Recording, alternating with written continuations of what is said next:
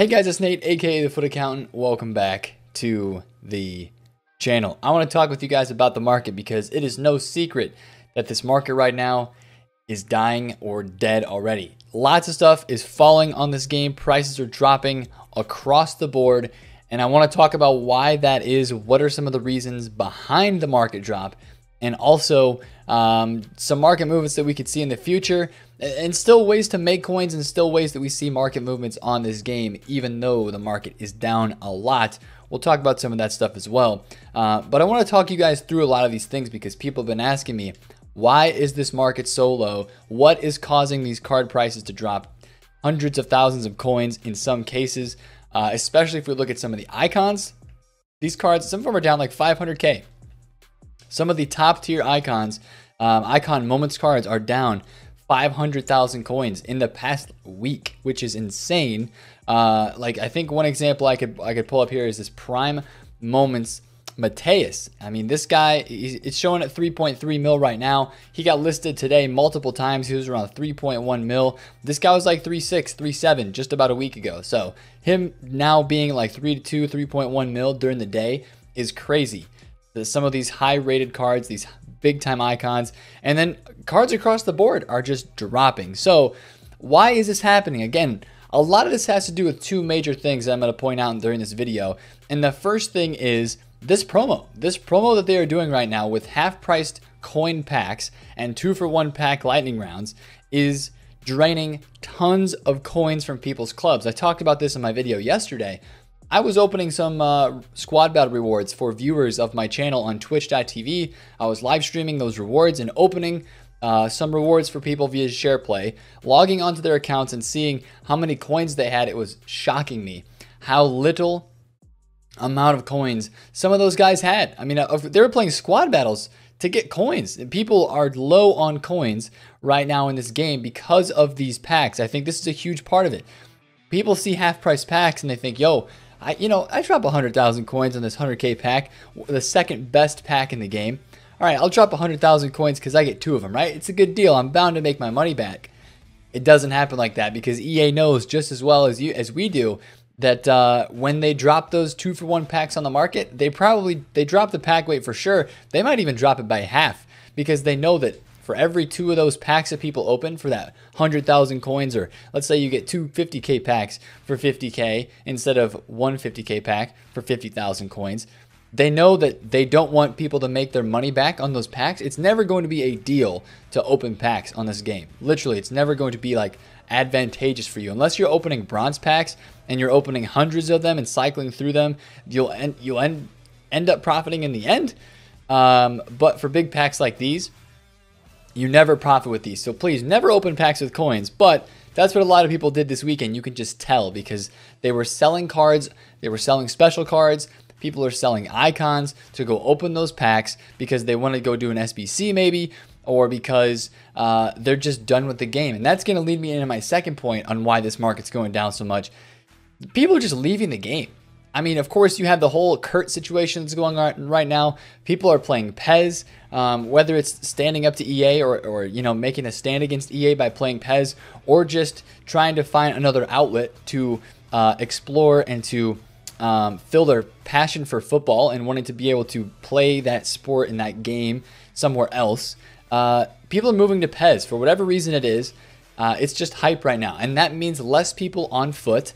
And some people are quitting the game and going to PES. This weekend, whether EA realized it or not, gave people that wanted to quit their game a perfect opportunity to do so, and a perfect exit strategy for a lot of people. You have 2-for-1 packs in the store with coins, right? 50,000 coin pack. Oh, why don't I just open these? 50K, I get 2 packs.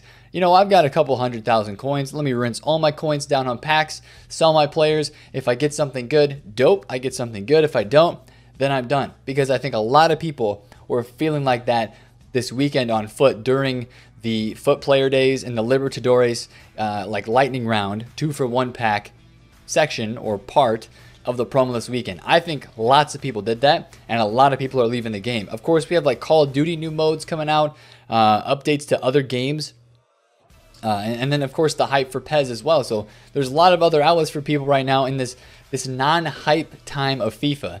And I've talked about this before too.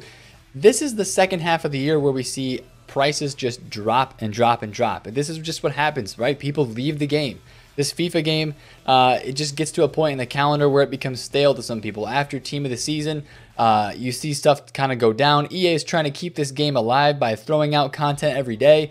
We got like three SBCs today, 4 SBCs today, with a Player of the Month card for Messi. We got this Zarate SBC. I'm not saying it's good value. I'll talk about those at the end of the video, talk about these SBCs a little bit. But EA is throwing out content right now to try to keep people involved across all different sections of this game, right? We even got League SBCs today for like the Libertadores and the Sudamerica. Where are they back here in League? Yeah, right here. CONMEBOL, Sudamerica, and Libertadores both got like League SBCs today with different players. That you can tell that they're just they're releasing content, not saying it's the most hyped up content ever, but they're trying to keep people in this game, and it's, you know, they're trying, but it's not really working because we've just gotten used to the same old repetitive notion of promo after promo after promo. And I think people are kind of getting tired of that, and they want something different instead of just a pack promo every weekend. But I want to take a look at a few cards here and talk to you guys about some of these drops and prices on the market.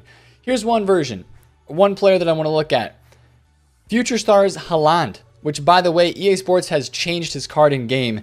I think this just happened just today. They have been spelling his name incorrectly for a long time in FUT, right?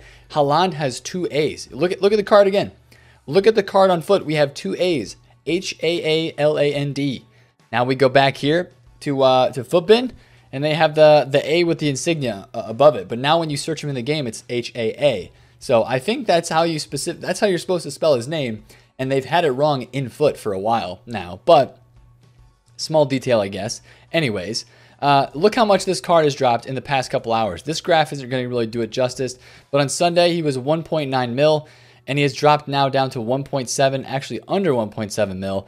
Even on Thursday, the man was over 2 million coins, 2.05 mil. He's down 350,000 coins basically from where he was selling at on the weekend at one point. And this is one of the most hyped up cards in FUT at the moment. You know, we can look through multiple different Team of the Week cards and Team of the Week squads and just show you the drop on these prices. Zlatan, 744K. This guy was like 1.5 mil during the promo, and now the man is down 744,000 coins. The cards across the market are just dying right now because people aren't using these cards. People that have coins are going and maybe doing SBCs, or they're just buying icon moments to try them out, or it's just, there's a lot of just people not playing the game at the moment too. Some of these shapeshifters have kind of maintained their price.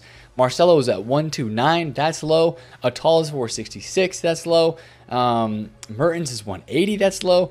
Even these cards that are like one of the newest set of promo cards are low on the market. Ribéry is 1.6. This guy was like 2.2 mil a week ago. 2.2 mil a week ago. Like right back here. A little over a week ago. 10 days ago. 2.2 million coins. Now he's down to 1.6 million for one of the most hyped up cards to enter FUT again. Of course, not having a card all of the year this year. So there are lots of cards in this game right now that is dying. And again, I think it is to both of those things. People are leaving the game. EA provided them with a great exit opportunity with the 2-for-1 packs and half price packs with coins this weekend. And then, of course, the PES situation as well. And just the second half of this game is, you know, after Team of the Year, this game always experiences a downturn towards Team of the Season, or until Team of the Season, when things start to pick back up. So I just wanted to talk with you guys through that today. Talk you through why this stuff is going down, why the market is low, why it is basically dying, because I don't think a lot of people understand why it is. If you're still involved with the market right now, you are a truly hardcore player that is really enjoying FUT, or you're somehow addicted to FUT so much that you continue to go on, right? Or you just love football so much that you want to continue to play FUT because it's your outlet for where you can enjoy your favorite players on your team or whatever. And yeah, so if you're still playing, GG's to you, by the way.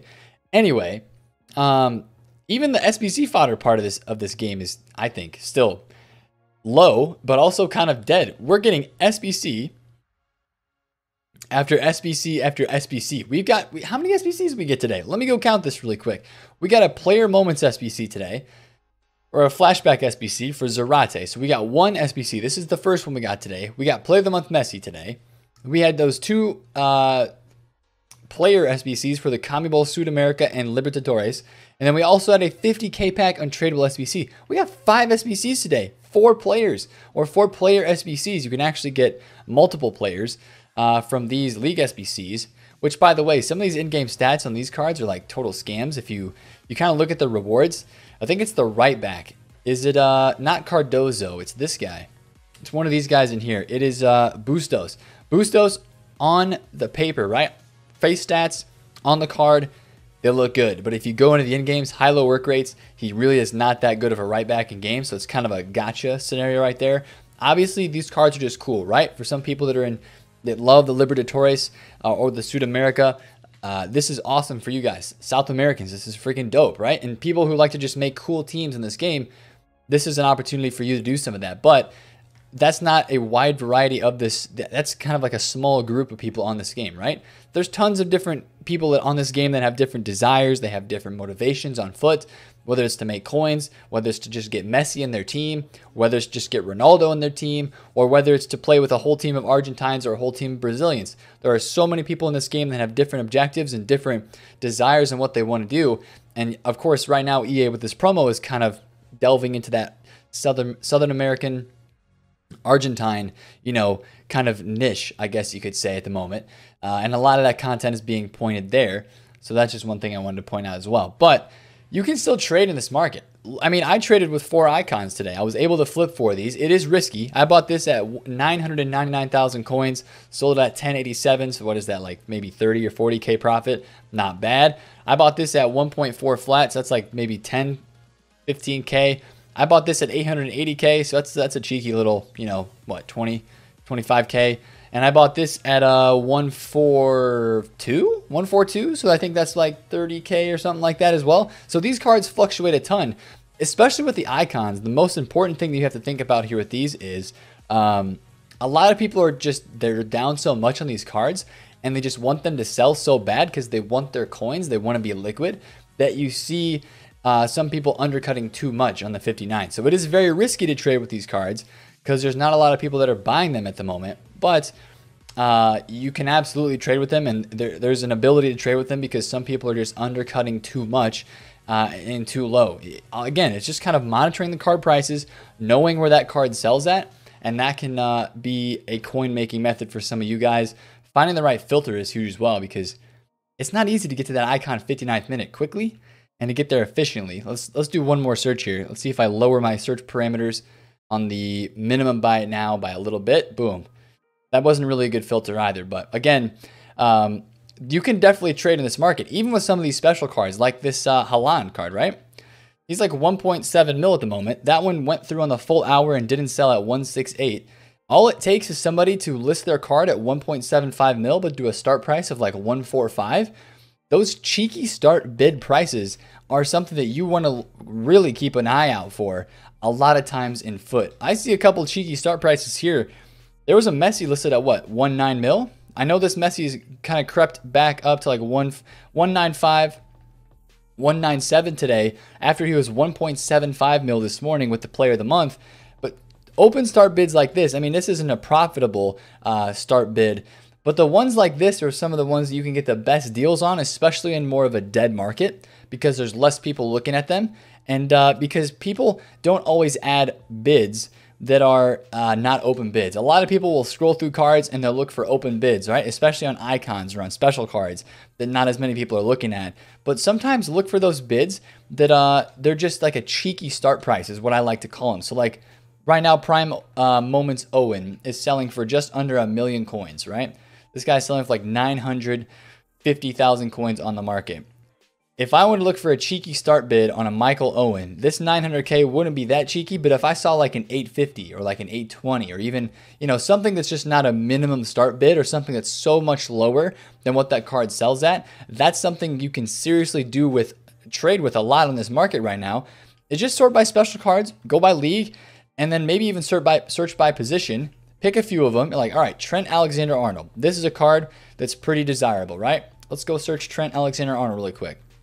This is a card that a lot of people want to use. It's new, it's a position change, and it's different. It's Liverpool. We have Champions League coming this week. Not saying that that would make this card be hyped up that much more, but it could be a little bit. This isn't a live item, of course. But when people play well in real life, people want to use that card on game, right? So Alexander-Arnold is 153,000 coins right now.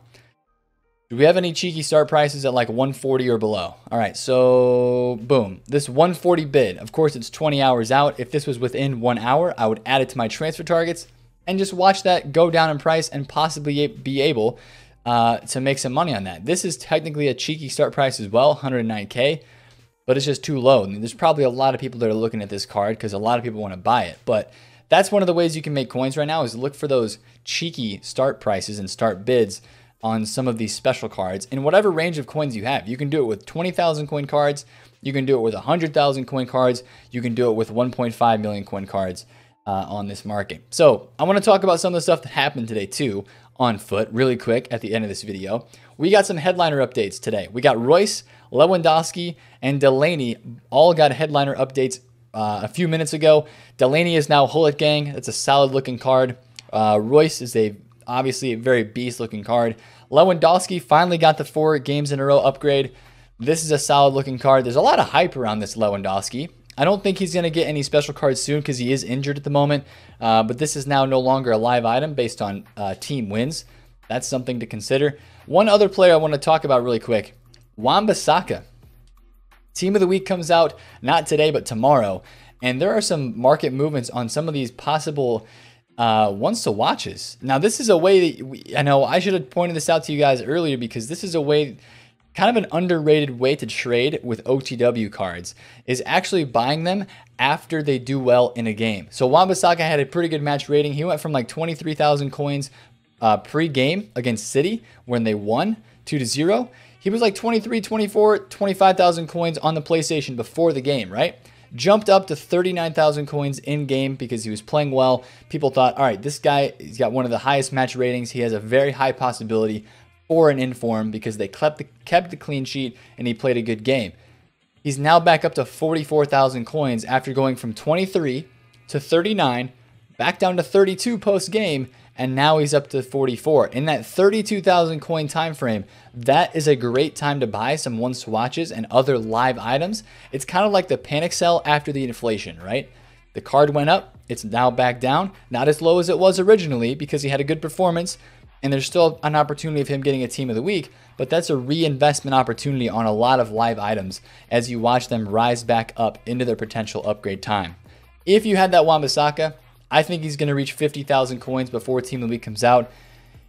If he does get a Team of the Week, it's going to be a nutty looking card, and it's probably going to be worth more than 50,000 coins. He's going to be an 84 rated.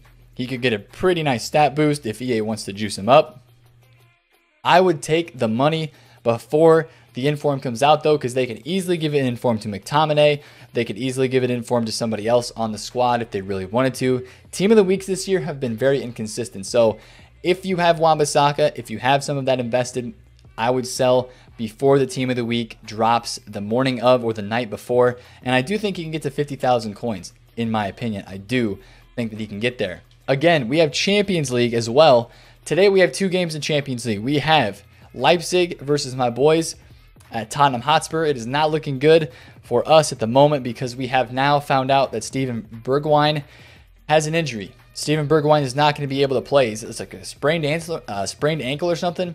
So that is very unfortunate for us Spurs. We are so injury depleted right now. The team is thin. The team is weak. We just do not have our main star players like the big squad that Leipzig do. They have a lot more depth. So if we can somehow pull it off tomorrow or today, that would be insane. But I do think the Lloris and Son will end up dropping. I have faith in my team, right? Come on, you Spurs. Some guys in the comments were kind of getting after me for not being a real, being positive about my team. I do believe we can do it. I'm just being realistic and thinking it's not likely as well. All right, I'm just being realistic with you boys. I'm going to be watching this card post-game because I do think he has, if Spurs lose, I do think there's rebound potential, even though this card would no longer be a live item. And then, of course, Atlanta is way up on Valencia. How much is this WAS card? I honestly have no idea how much this card is. Obviously, this card is technically still live, but there's very little chance that Valencia could come back and win. I think he's like, what, he's 29,000 coins at the moment, and they're down 4-1 on aggregate. So they're going to need a huge game to come back. This would be a fun card to play with if he did get an upgrade. But of course, from here on out for Road to the Finals, the team has to advance on to the next stage to get the upgrade until we get to like the final, I think, right? Yeah, it's actually through the rest of the game, through the rest of the competition. The team that advances to the next round gets upgraded. So this is leg 2 of the first round of 16 in Champions League. So we have to watch some of that stuff happening today. So decent amount of stuff we talked about today. Oh, I didn't talk about Messi yet. Messi. Let's talk about some of the other SBCs that we got today. We got a 50K pack, which is nice. We got this Zarate, which EA Sports, this is all right. This is the type of SBC that I think should be like, this should be 30K, 40K. I know he's an 80, what is he, 87? Is he an 87 rated card? Okay, so you can't make him super cheap. He's 87 rated. An 87 discard on this game right now is 20K, right? 20,000 coins for an 87. Just make this like 30 or 40K. I would consider doing it if it was 30 or 40K. How much is he? 2 informs.